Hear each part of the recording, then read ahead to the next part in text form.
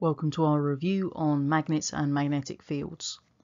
So the first thing we actually need to remember is something that you probably learned all the way back in Key Stage 3 or maybe even at primary school, which is that if we place two bar magnets together, then what we find is if we've placed their like poles, so a north and a north or a south and a south together, then they will repel and push away. But if we've placed opposite poles, so a north pole and a south pole together, then they will attract each other. So one thing you've probably seen at some point are these diagrams that show the magnetic fields around a bar magnet. Now, the lines that we've actually got on there represent magnetic flux. And the key thing that you can identify just by looking at that diagram is that the number of the field lines that we've got passing through a particular area is actually a relation to the actual strength of that magnetic field, and we refer to that as magnetic flux density or magnetic field strength. So what we can see in those two diagrams, on the left hand side what we've got is the magnetic field lines that surround just a single bar magnet.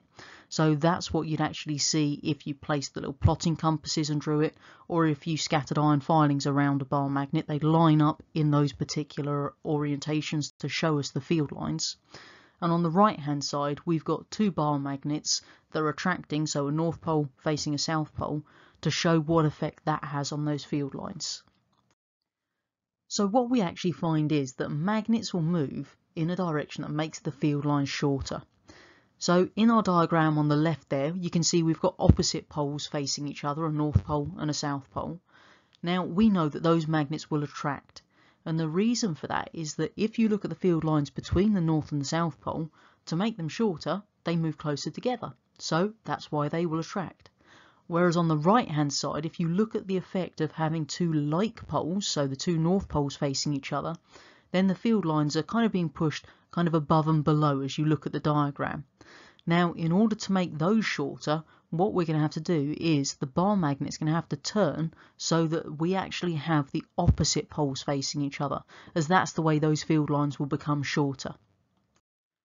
So what we actually find is that when we're talking about magnets, there are two different types that we need to be aware of. The first one, the permanent magnets. So these are ones that are magnetic even when other magnets or current are being removed. So literally the permanent magnet is one that just sitting on its own, that will still be magnetic. Whereas an induced magnet, this is one that's only produced when we've got a magnetic material placed in a magnetic field. And when we remove that magnetic field, it may or may not stay magnetic afterwards. So just make sure you remember the difference between the permanent magnet and the induced magnet. Now, one of the models to explain magnetism is what's called the domain model of magnetism.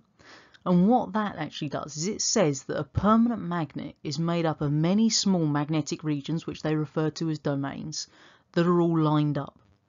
Now, what we find if we look at another material that is magnetic, something like iron or steel for example, then they've got regions that are not lined up. But when we put them into a magnetic field, those regions will then line up, hence it becomes magnetic at that point.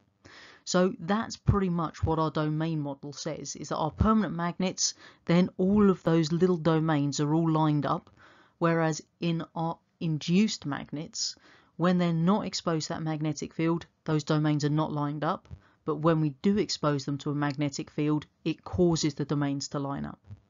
Now, what we actually find is that once you remove that magnetic field, some of them will stay in their actual lined up version, whereas others, once that magnetic field has been removed, they're going to return to their original direction.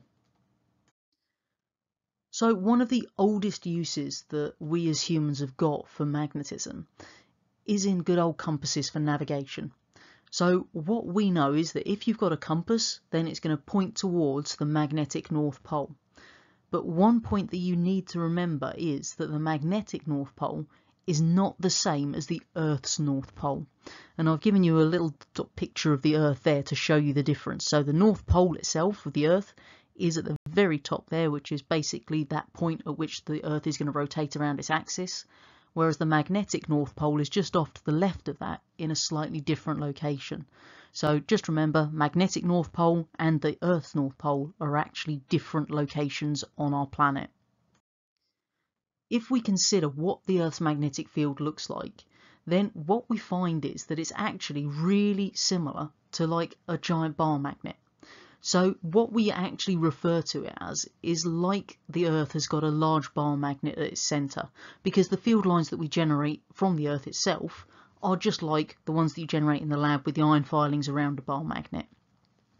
Now, what the scientists actually think the Earth's magnetic field is caused by is the convection currents within the molten iron core of the Earth.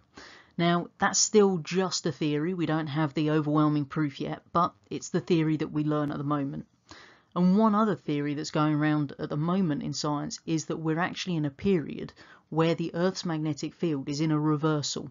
So we know from the history of the Earth that it does have these regular reversals every several thousand years, for example. And what we actually find is that we've got this current period where there's some evidence that it might be in the process of reversing at this point in time. And so that's what the other two diagrams are representing at the bottom there. When we're thinking about the actual design of a compass, then we need to have them weighted, because otherwise they don't lie horizontally. So we actually make them weighted as the needle so that they do lie horizontally within the actual device itself. Now, what we find is that we've got an angle between the field lines and a line horizontal to the Earth's surface, and that's known as the dip.